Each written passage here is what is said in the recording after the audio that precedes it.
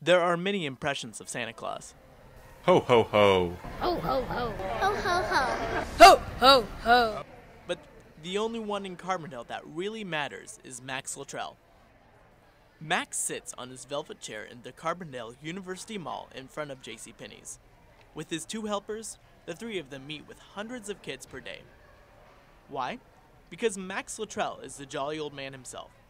You know, it's priceless to see the look on the kid's face. It's for them anyway, you know. And, you know, if we make it a good thing of what it really means, you know, the joy goes right along it in for the real reason of the season. In Carbondale, Max is the only person who dons a red suit and meets with children. As much as a privilege as that is, that also means he is sitting in the mall for 8-hour days, 7 days a week. But Max doesn't mind. You look at the joy on their faces, the looks, the waves, you know, and it's all good, you know, because it's for the kids anyway, you know. And kids love him. Ava Murray was very excited about meeting with Santa.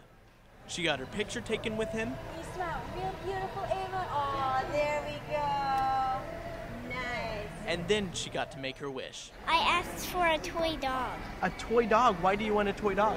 Because I like playing with toy dogs. Really? What did he say?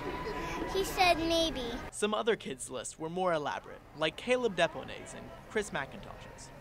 I asked for 4 things: a new bow and arrow, 2 Xbox game, Halo Reach, Halo 4, and new black Air Jordans. And what did you ask? I asked him for a Wii U and a Lego set. But Max says he tries to discourage from the big gifts. It's hard sometimes this time of year, you know, for a lot of families, you know. They don't need a big bill for Christmas. Max has visited with children in the Carbondale Mall for 4 years now. Every day, Max puts on his red jacket and pants to complete the ensemble with his jolly smile and his big white beard. But Max's signature facial hair doesn't stay all year round. My son cuts it down on Christmas Day. Oh, really? It's turned a little ritual, you know. He's a barber, and he cuts it down to where it's, you know, normal.